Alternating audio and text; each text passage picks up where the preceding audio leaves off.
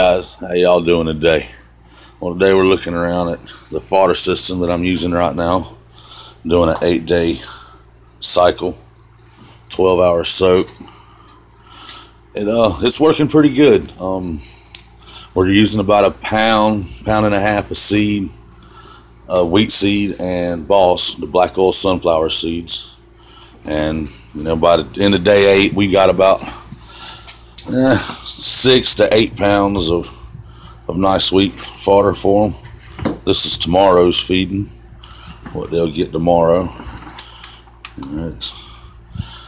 It's pretty good stuff. I'm liking the way it works. All the animals seem to be doing very, very well on it. Our rabbits, I'm giving them about a pound a day just because I'm growing a little more than I need to be. So they're getting extras. They're really liking themselves. We had both of them bred with 2 separate bucks first of the month. So hoping here to have 2 separate bloodlines and our own breeding stock. Everything goes well.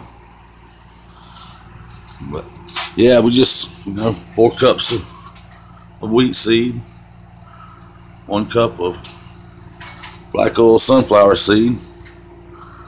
I put it in about 2 gallons of water, add about a 1/4 cup or so of bleach, put my aerator stones in it, let them soak for 12 hours overnight, and the next morning after I feed out, we start the cycle over again. I'm really glad I found this. This has cut our feed bill by 75%. And my animals, all of our babies seem to be doing a lot healthier, a lot more vibrant.